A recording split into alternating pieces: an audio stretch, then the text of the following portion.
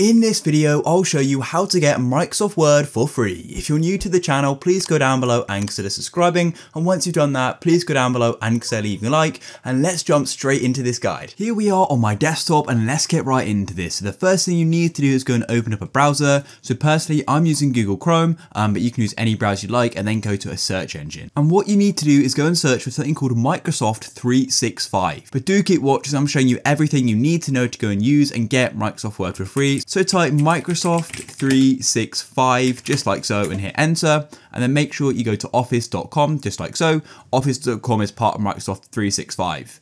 Then what you want to do is go up to the top right where it says sign in and go and press sign in, even if you don't already have an account, because on the sign in page you can go and create one. So if you don't have an account, press create one, but I'm going to go and sign in. Then once you've signed in, you're going to be on the office.com page. Now, if you didn't know, Microsoft actually go and give free access to their main tools online for completely free.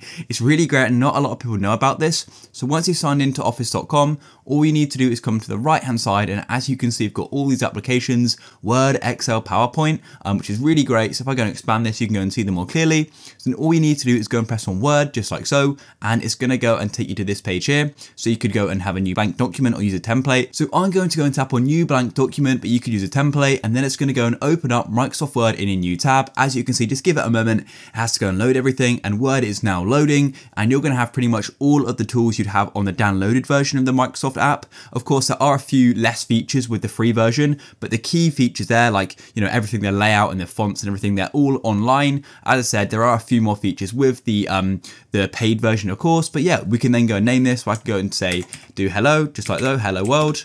And then if you want to, you can then go and download it on your computer, so you could email it to somebody. To do that, go to the top left and go and tap on file. And then what you need to do is come down to save as and export. So you go and save as if you wanted to.